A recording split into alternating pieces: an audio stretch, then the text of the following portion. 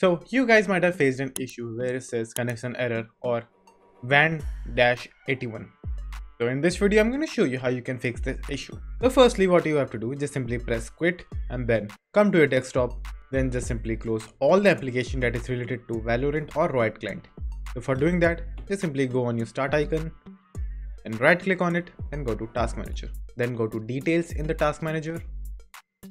Now search anything related to Valorant or Riot games. So just simply search it manually.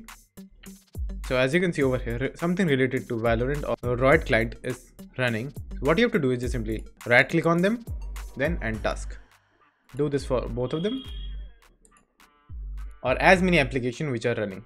So I don't think there are any more applications regarding Valorant or Riot. So after that, you simply close this window. And now what you have to do is your VGC services are running or not. So for doing that, again, go to the start icon, right click, then click run.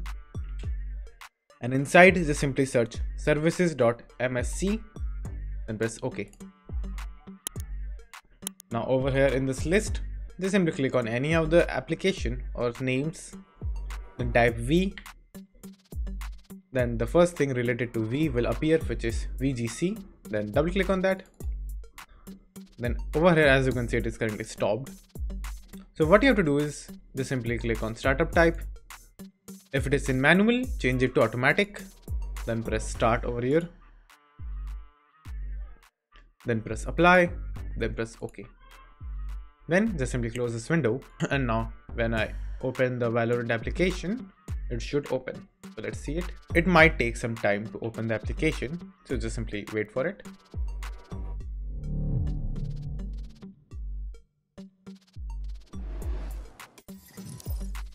As you can see, my game was successfully able to launch without any issue. So that's it. And thank you for watching, and do like and subscribe to my channel, and take care.